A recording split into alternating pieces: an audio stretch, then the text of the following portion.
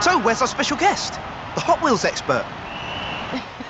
Haven't figured it out yet, have you? Get in!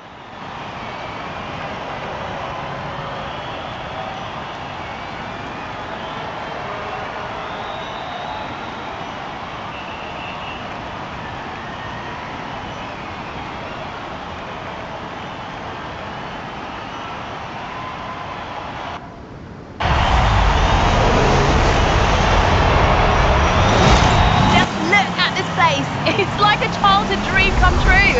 I thought I'd bring along a few friends who wanted to show off their Hot Wheels inspired cars. So I've got some fact sheets here.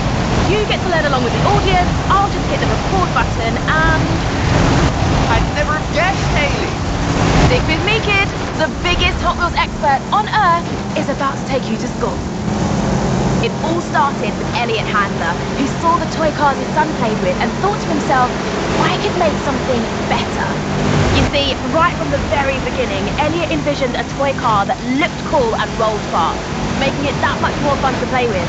At the time, there was nothing out there like that. Handler brought in former rocket engineer Jack Ryan and General Motors car designer Harry Bradley to help. And between them, they made the first 16 cars, known as the original 16. Jack's team developed the stainless steel axles and Delrin hubs that allowed the cars to roll super fast, while Harry made them look super eye-catching. Harry and Jack's contributions became the pillars of Hot Wheels, performance and design. The first car off the production line was a custom Camaro, and not like the one you're driving right now. See what you did there? Yeah! And another of the original 16 was the custom Fleetside, based on Harry's custom Chevy El Camino. Most of those early designs were inspired by hot rods and muscle cars, which were popular in California car culture at the time. After Harry Bradley, more designers joined the team, like Ira Guilford from Chrysler, who did the Twin Mill, and Larry Wood from Ford, who designed the original Bone Shaker. But right from the beginning, they were designing cars to do one thing above all: roll really, really fast on plastic tracks.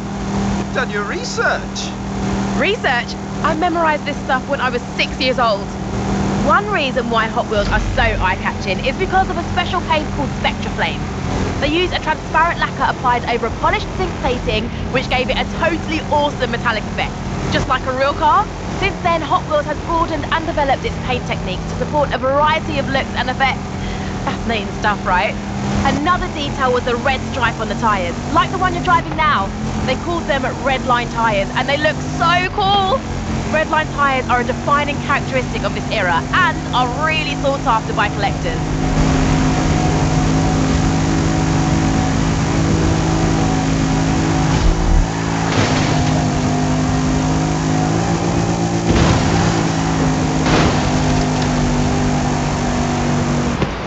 Nice drive. Here, take the Nash Custom 1957, winner of the Legends Tour 2019. Thanks, Hayley.